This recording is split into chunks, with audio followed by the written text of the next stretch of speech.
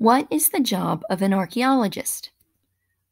Archaeology is the scientific study of human life by looking at artifacts, at the man made objects that people who lived long ago have left behind. Paleontologists are not archaeologists, they study fossils. Historians are not archaeologists, they mostly study written records. Archaeologists are the scientists who study artifacts, man made objects that people have left behind.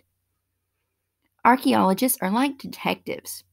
By looking at artifacts, they try to figure out how long ago people lived, how they governed themselves, what art they created, their religious beliefs, their technology, science, and invention, and their daily life. Clues archaeologists use to answer these and other questions about past civilizations can sometimes be found in the artifacts they dig up. While looking for artifacts to study, archaeologists can find themselves in some very dangerous situations.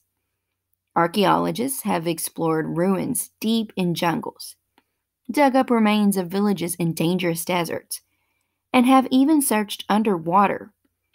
But archaeologists are so curious about the past that they are willing to brave the dangers of poisonous animals and plants, of unclean conditions, or an unfriendly political climate, to discover more about human life through the study of artifacts.